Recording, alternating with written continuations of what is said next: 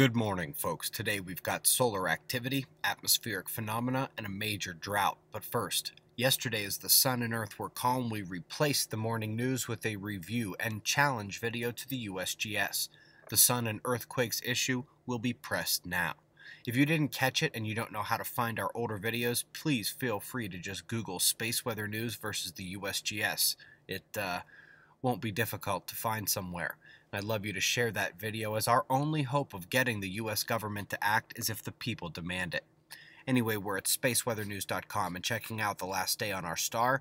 It was calm until near the end of the day UTC when two northern hemisphere eruptions took place on the departing and incoming limbs.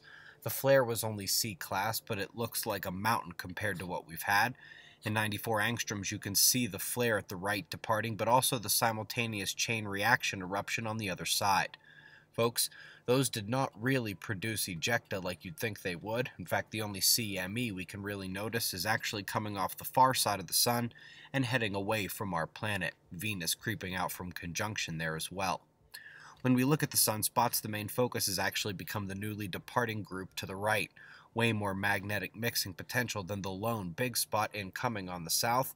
Over the last 24 hours, this grouping developed from tiny umbras to a somewhat complex group, turning away from the Earth now.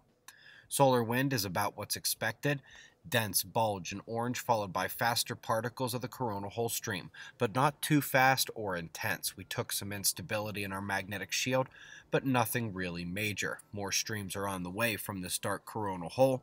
In a little quake lull as we were facing that brighter arch in the middle. Shaking should resume within about a day here though.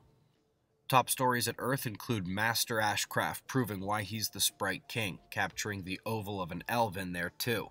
Video of this is linked for you below. We've also got the official report out of South Africa on their drought. Turns out all but one zone is in dire straits, and the infrastructure in place is somewhat less robust than previously reported. Folks, we had our podcast yesterday, Fly on the Wall, another hour uploaded under the members section.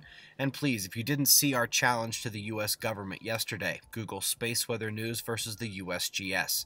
We've got pressure and radar forecast followed by shots of our star to close. It's 4:15 a.m. in the new Valley of the Sun. Eyes open, no fear.